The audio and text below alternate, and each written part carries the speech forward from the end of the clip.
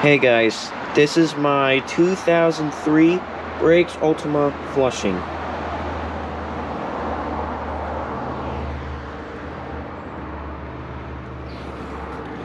On the tank, looks like it got original fill valve, and the flapper is a little bit close to original, but it's a little bit worn out, and original bulk cap, and almost original flush handle.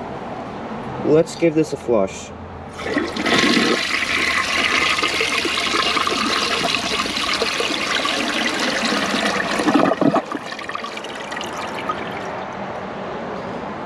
It has an okay flush.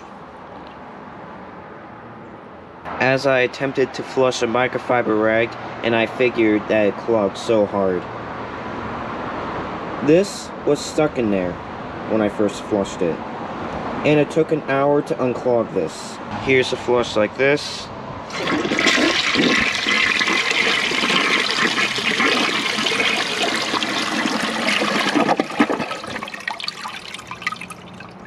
Here is a close-up flush.